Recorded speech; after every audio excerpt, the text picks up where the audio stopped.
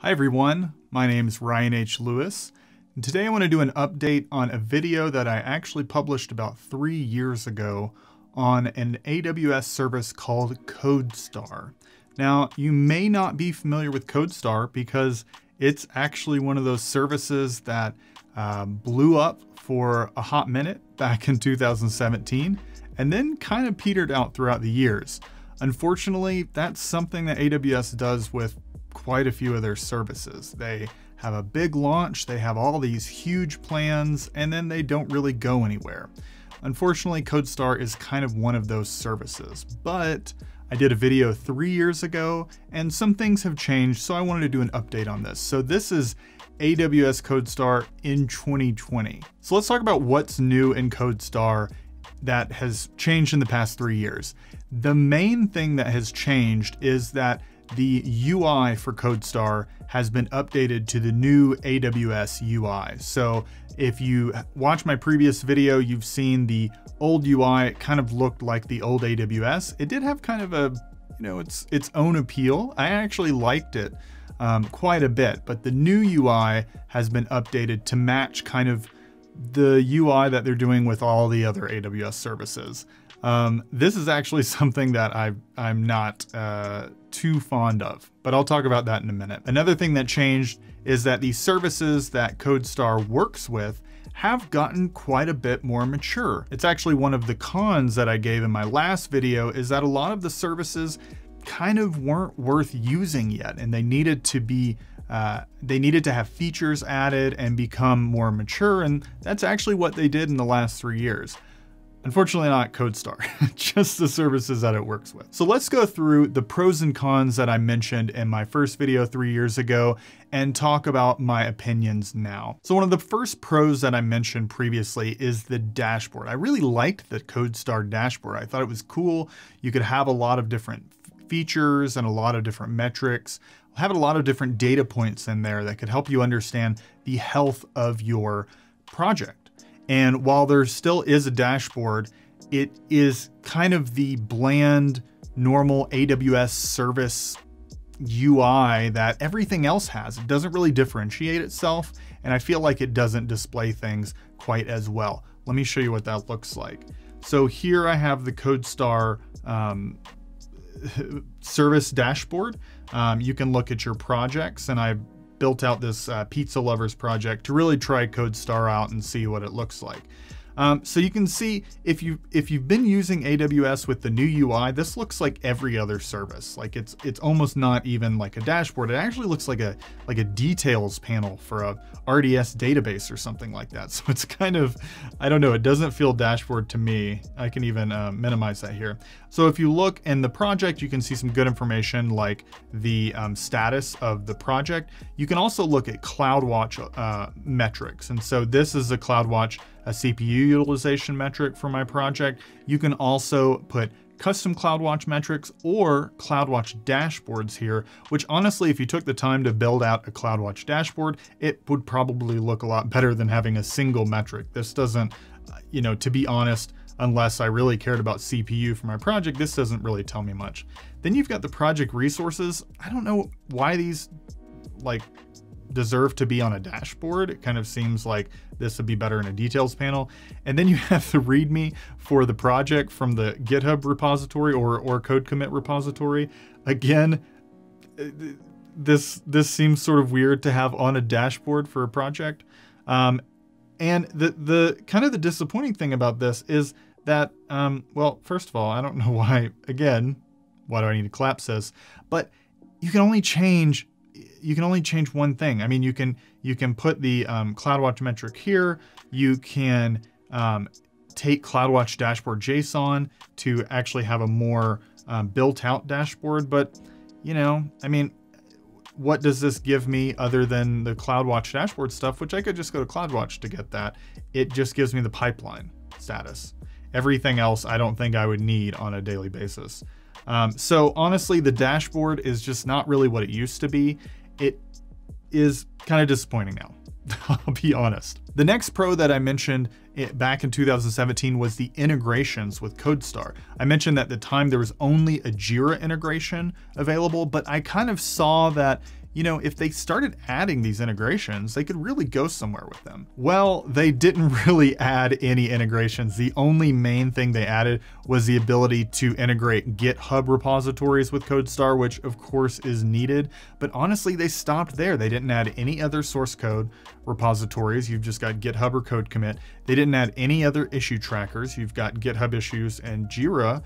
And really with both of these, even though GitHub and Jira are very popular, there are so many other options out there. And like really, if it kind of reduces the audience for CodeStar for people who use those specific stacks. I don't know that I've actually been at any job that used specifically those two repos and issue trackers. Pretty much every job has used maybe one of them, but the other one was something different. So I don't know, the integrations haven't really been added to, and it kind of seems sad because there's not many people, there's not many companies, not many teams that can use CodeStar because it's not flexible in this way.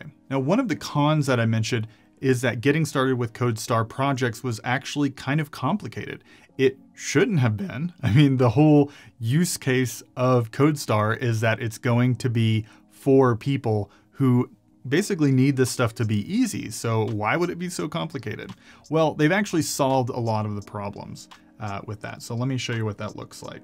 So when you're creating a new project, the main thing that I had an issue with was that you actually had to go into IAM to create a service role for CodeStar the first time you were doing this.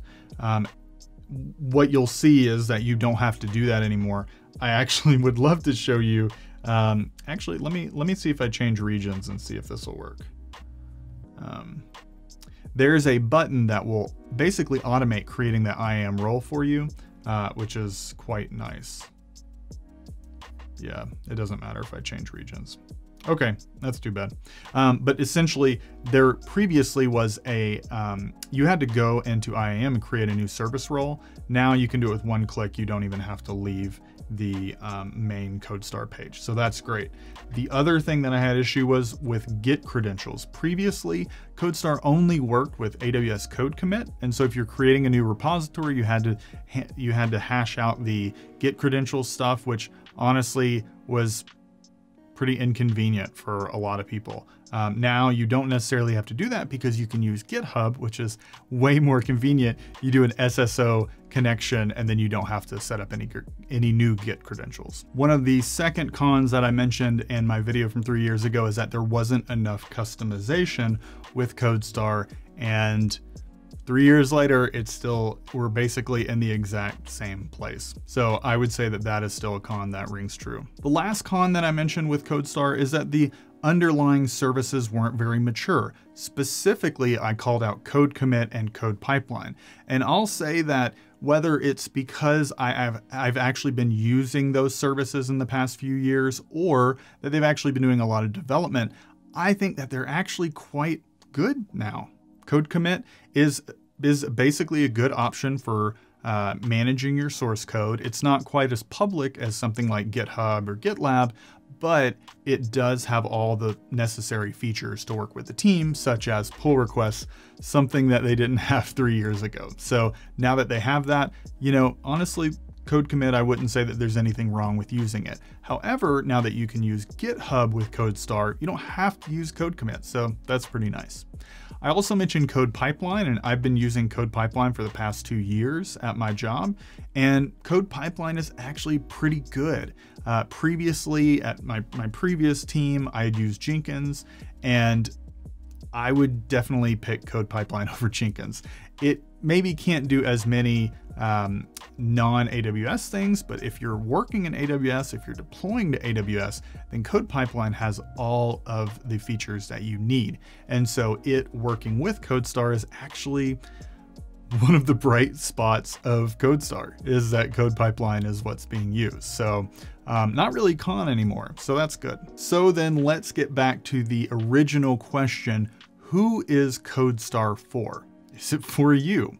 Well, if you're brand new to CI/CD, like you maybe don't even really understand what it is and why you would want to use it, then CodeStar is probably not a bad option to create a new project in, play around, see how CI/CD works using all of AWS's native services. But there's not a lot of customization. And with CI/CD, there's plenty of different tools and things that you'll want to use in your CI/CD. And so honestly, CodeStar is going to be very limiting. I would say if you have a serverless app, to just completely ignore CodeStar and move over to AWS Amplify. AWS Amplify is kind of, I feel like it's the spirit of CodeStar. It's a newer service, and honestly, a lot of the cons that I mentioned with CodeStar, AWS Amplify has already fixed them, and it's available now. And I've used it for a couple projects, and I've been really impressed with AWS Amplify. I'll probably need to do a video for that later, because that's a much better option than trying to get things going with CodeStar. So if you don't know CI/CD, you don't have a serverless app, and you still really want to figure out if CodeStar can be useful, try it out. However, if you do know CI/CD, if you understand code pipeline, if you know some of these services, even if you understand the concepts of CI/CD, I would say that the only benefit that CodeStar brings you is being able to build all those things at once and the dashboard. And I showed you the dashboard, and honestly, there's just not much to it. I don't think that it adds a lot of value. And actually, in my last role, I actually built my own dashboard to kind of do things that CodeStar should do. And it didn't take that long, and it had a lot more better information, and I could actually customize it. So I would say that if you know CI/CD, you're probably not going to find anything interesting in CodeStar. The other really bad thing about CodeStar, if you know CI/CD or if you work on an existing project, is that CodeStar can't be used with existing projects. Whenever you create a new CodeStar project, it creates a new repository. I tried to connect it to one that already existed in GitHub, and it wouldn't even create the CodeStar project because the repo already existed. This is a big miss, because I would say for most teams or most people, they're not going to be creating projects that much. They really have existing projects that maybe they want to try to pull things together with CodeStar.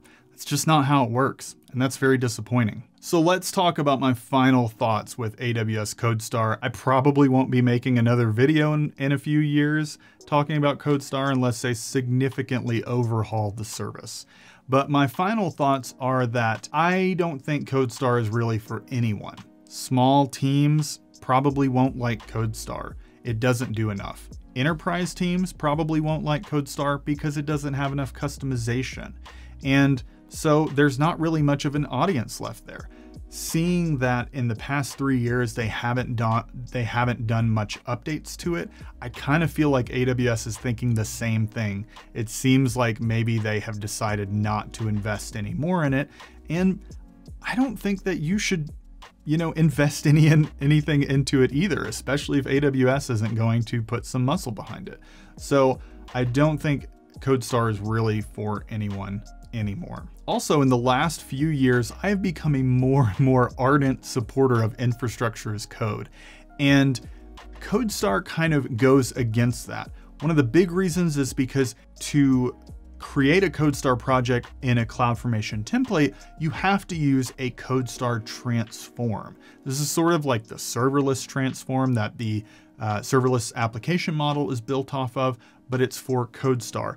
And the real issue with this CodeStar transform is that 3 years later, after it being introduced, it is still not documented. The properties that you can apply in there, how it works, any of these things aren't documented 3 years later, which honestly, AWS has some struggles with documentation to begin with. Not having something documented 3 years later is, there's no excuse for that. So due to the non-documented CloudFormation template transform for CodeStar, and the fact that there haven't been many integrations, it's still not customizable in 2020. I would say move on, look at AWS Amplify, and also just look at some of the developer tools on their own. Code Pipeline is awesome. Code Commit, Yeah, you can use it if you want to. It works. Code Deploy, Code Build, those are all great products. Use those together. Don't worry about CodeStar. It's not really going to do anything for you. That's it for today on CodeStar. If you like this video, give it a like, subscribe to my channel if you want to see more. And thanks so much for watching this video. I'll see you next week.